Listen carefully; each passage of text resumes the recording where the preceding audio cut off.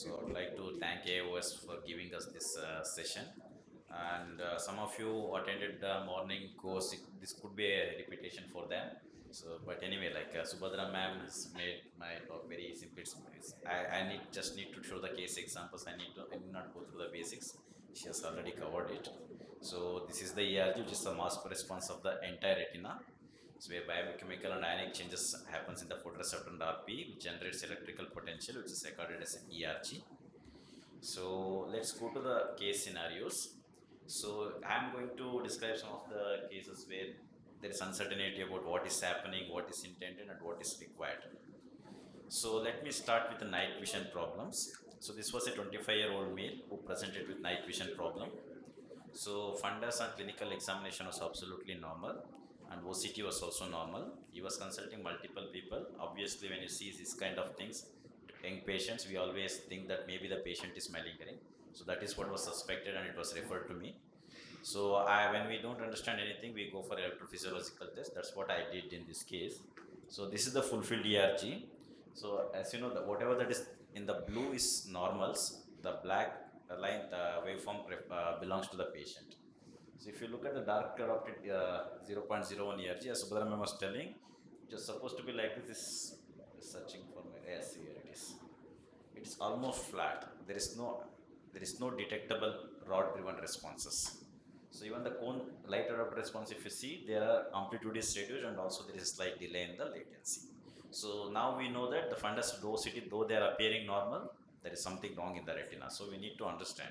So 26-year-old male, night vision problem where everything is normal. The first thing which you should suspect is possibly a vitamin A deficiency. I thought I'll order vitamin A. As expected, it came very low. So, and our job doesn't stop at that point, because why should a 26-year-old male should have a vitamin A deficiency? We need to find out the cause for that. So on general physical examination, the patient appeared malnourished. So this is something very important. Maybe ophthalmologist, we should not forget we are also a physician. Whenever we see a patient, we should give a comprehensive, holistic approach. We should never miss out this appearance, the general physical examination when the patient walks in. So we need not do all those pallor, icterus, cyanosis. Just appearance wise, sometimes they can do, especially the syndromic ones. So like this patient appeared malnourished. Then I asked a few leading questions. Then he told he has dyspepsia, frequent loose stools and all. So basically, he underwent extensive workup to identify the cause for malabsorption. So finally, he had to undergo an intestinal biopsy, which showed that he had an intestinal leproscenosis, which was the cause for vitamin A malabsorption.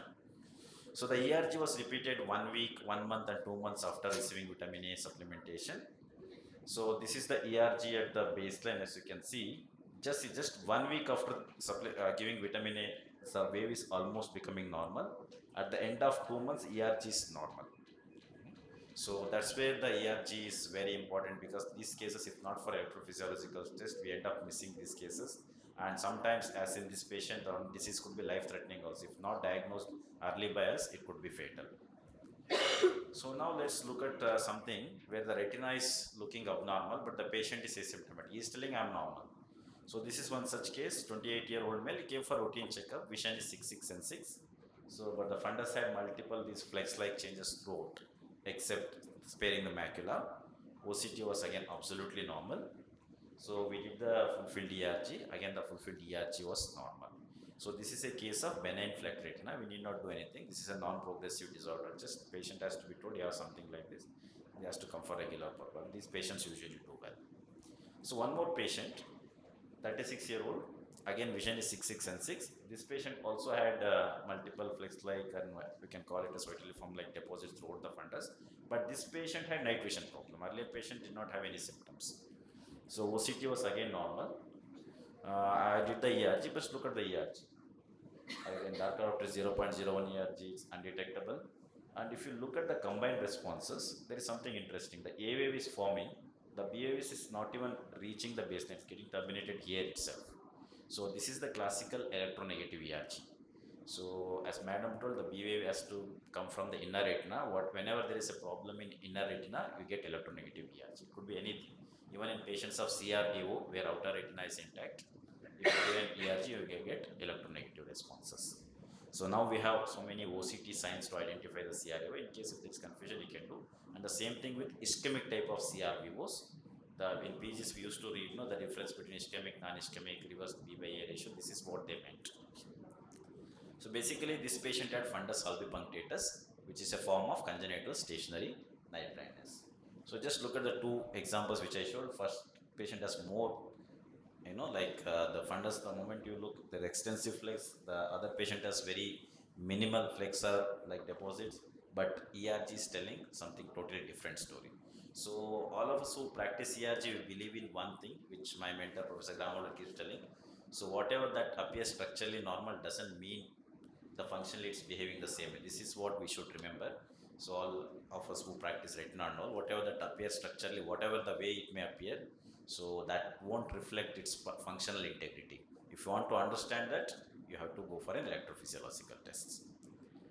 So then this was one more example where the retina is looking normal but with an unexplained visual symptoms. So this was 26-year-old female, recently married, brought by husband because she was quite inattentive to surroundings and there was no positive family history. And vision, she was giving a variable response. So basically she was telling, I don't have any problem. My in-laws are simply suspecting that I have some problem and all that. So she was like, I'm normal. I don't want, even she was not at all willing to get the vision tested also. Somehow we convinced her and got the OCT scans done.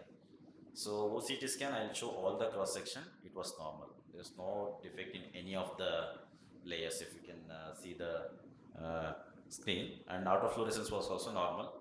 So obviously recently married, not happy. So something, the first thing we suspect is maybe malingering. Maybe she's not happy with something. That's why she's not paying attention to things. That's why husband is telling she's inattentive. But before calling any patient as malingering, we have to subject them for electrophysiological test. So same thing we did. If you see here, this ERG, the dark adapted responses are completely normal. Just look at the light adapted responses, it is undetectable. So though the retina is looking normal, the cones in our entire retina are dysfunctional. So this is a case of achromatopsia, which is a form of stationary cone dystrophy. And also they will have severe color vision problem. They will not be able to identify one demo plate also when you check the Shiara color plates. So one interesting thing was this is the kind of cavitations usually what we get in achromatopsia, the bifid cavitation or a single cavitation. But to our surprise, this patient did not have even that also. This is common in achromatopsia. This is not something new. The patients can have even absolutely normal OCT. I think that Simmer has a series on achromatopsia. He would agree on this. Then one more scenarios where we end up seeing patients who have taken multiple consultation, but they don't know what's happening. They'll go to from one consultant to other thing, and they come up and ask us what's wrong with my eyes.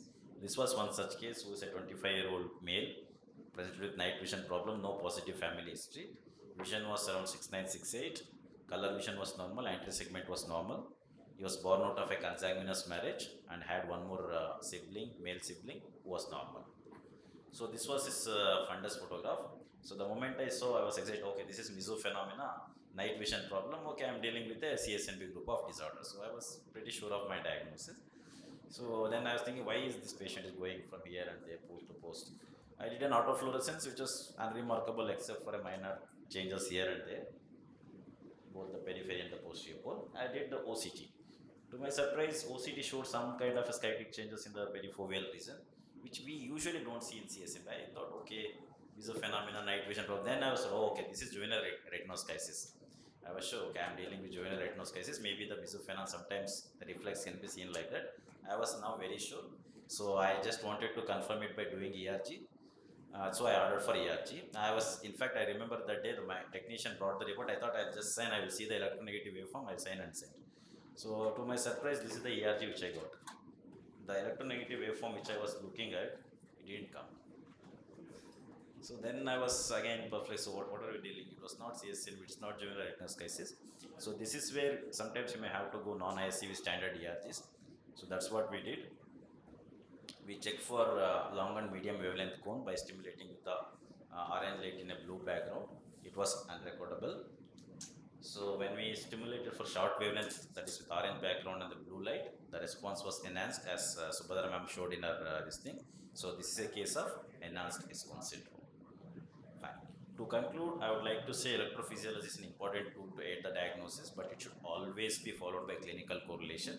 So that is very important. Just like any other investigative modality, don't take anything in isolation. It has to be combined with other imaging modalities and the clinical and the history.